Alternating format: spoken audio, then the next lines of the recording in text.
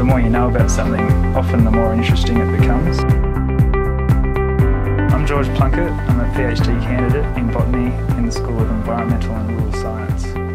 While growing up, I was exposed to the natural world. My parents were keen on bushwalking, and they'd always lug us around with them. From Armidale you can reach quite a range of different habitats and vegetation community types. Say if you head east, you've got all the coastal vegetation and forests and mangroves even. Then up through the escarpments, one of the most biodiversity rich places in Australia. And then onto the tablelands, it's quite a unique flora there as well. And then heading out west, you've got access to all the drier types of vegetation as well. At UNE I have access to quite a range of important resources, and the most important of these for me is the herbarium.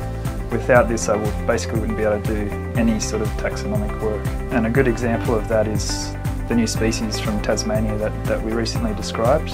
I was looking through some loan material from another herbarium and found that certain specimens were quite distinct from others within this species. One really memorable part of my research was visiting Tasmania. We hiked up a few mountains and took a while to find these plants because they're quite small, little mound cushion type plants. But eventually we got our eye in and were able to collect a few really nice specimens. It turned out that it was quite a distinct and new species, so myself and my supervisors described that in the journal Phytokeys.